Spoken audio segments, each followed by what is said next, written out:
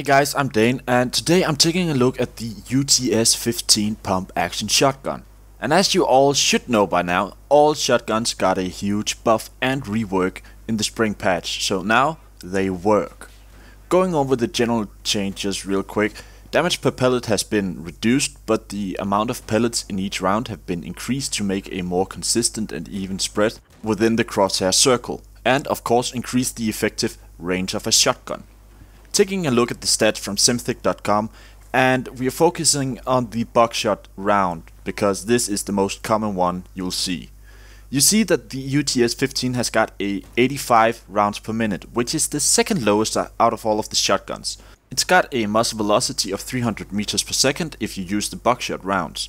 It does 11.2 damage per pellet up to 25 meters and drops off to 5.6 damage per pellet at 50 meters. Here's the thing, the UTS-15 shoots 20 pellets per round with the buckshot and the flechette rounds. So 20 pellets with 11.2 damage with the buckshot up close, and you get 224 damage within 25 meters, if all the pellets hits. Effectively making this shotgun the second highest damage per round shotgun there is, only bested by the Hawk 12 gauge, which shoots 21 pellets. And not only that, the magazine size of the UTS-15 is 15 rounds, which is also the biggest out of all of the shotguns. And since you chamber each round individually, it only takes 0.8 seconds for you to have another round in the magazine, or chamber if you will, effectively allowing you to keep on the move constantly if you time your reloads right. Then you'll never run out of ammo and you can just keep on plowing through enemies. The recoil pattern is, well, 2.5 vertical pull and a 0.5 left and right horizontal pull with a first shot multiplier at 1. It's not really that difficult to control, and as you'd imagine, a shotgun isn't exactly for sniping at long range, but more for close quarter combat, and ever since the patch it even does well at medium range, as in real life. The aiming down sight accuracy isn't as good as the other pump action shotguns, but the hipfire is the best out of all of the other shotguns, and even the moving aiming down sight and hipfire accuracy is better than the other shotguns, which makes it effective at running and gunning, staying on the move while dodging and weaving to get your kills easily. The way I use this weapon, and the best way I can recommend you to use it, is with the buckshot round. A full choke to focus your spread even further, and a laser sight for increased hipfire accuracy, just to play with all of the positive things that the shotgun has got going for it already. If you're not as precise with your shots, a modified choke might be a better way to go for barrel attachment, as it tightens the spread a bit but not as much as the full choke. And this way it's more forgiving if you aren't precise with your shots, whereas the full choke will bite your hand if you aren't accurate.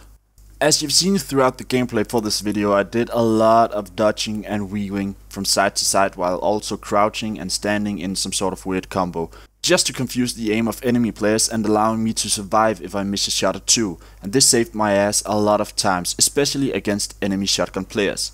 So when in close quarters, I recommend you to get comfortable with dodging and weaving all over the place if you don't get the drop on your enemies or you miss a shot or two. This way you'll end out the victor of the match if done correctly, and the enemy player, well, isn't good at predicting your movement. And as said earlier, this shotgun has got great moving accuracy, while a big magazine with a big damage per round capacity and some round management on the go with the nifty 1 round chambering feature, you will be able to do some amazing kill streaks while on the go and never stopping, especially when you become familiar with the dodge and weave technique that, well, I've used throughout my time with this shotgun.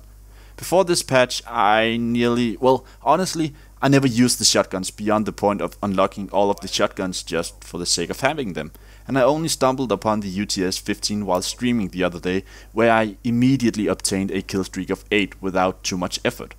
Now though, the shotguns work, and they work really well and feel reliable, just as back in Battlefield 3. But I still think that the semi-auto shotguns like the DO-12 and the DBV-12 and etc. shouldn't do a one-shot kill up close. They've got more than double the RPM of the pump action shotguns, so they have a higher damage per second output. No need for them to also do a one-shot kill up close, if we look at it with a weapon balance in mind, of course. So I'd say semi-auto shotguns should be a 2-shot kill up close, because they've got high RPM, while the pump action shotguns do a 1-shot kill up close, but got a low RPM. Besides this fact, and the fact that maybe shotguns are a bit OP, well, they dominate CQB at the moment, but that's mainly the semi-auto shotguns. This might be fixed if you increase the bullets to kill to 2 rounds instead of 1. And this might fix the problem that we're currently having about people whining a lot in the close quarters scenarios, because a lot of people are using the DAO-12 and DBV-12 because they do a one-shot kill up close and they are semi-auto. And that's about it for this time, guys. Let me know what you think in the comments below of the new mechanics for the shotguns. Is it too OP, and what could or should be changed to them?